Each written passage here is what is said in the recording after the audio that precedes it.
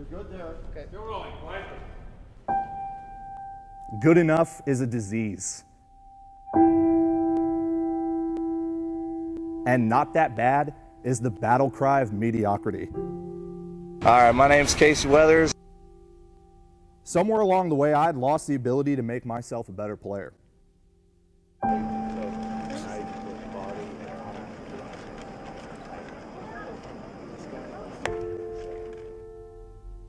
In that moment, I wanted to crash and burn rather than leave with a small whimper.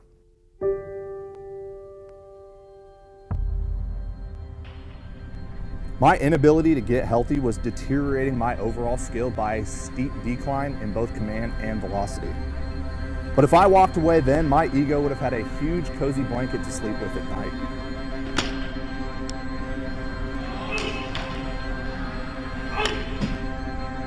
And the allure of sleeping easy with the warmth of excuses is surely tempting.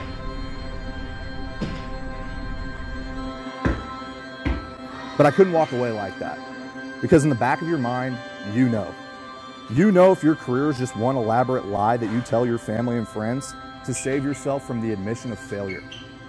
If I could just get back healthy and prepare the way I wanted to, and it just turns out that I stink and I can't get anyone out, then I stink and I shouldn't be playing. At least that's the truth.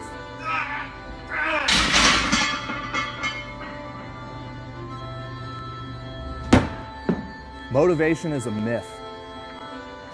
There's a mental game 101 idea that says excellence is mundane. It means the people who are the best at stuff are the ones who do the repetitive tasks day after day after day. They don't wake up with a burning desire to be better than they were the day before, or wake up every day like it's Christmas morning because they get to go do what they love. Okay, 105.8.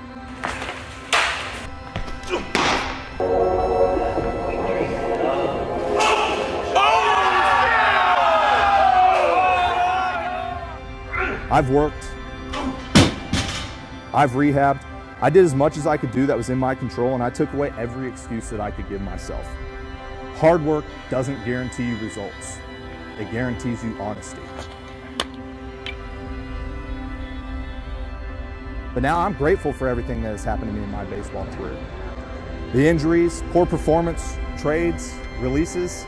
I wouldn't trade one day of my journey for one day in the big leagues, because I know I wouldn't have earned it.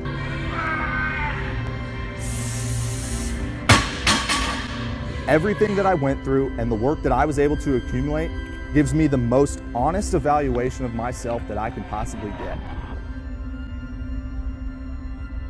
And that is the point. So understand, it will be impossible to lie when you are faced with this question when your playing career is over.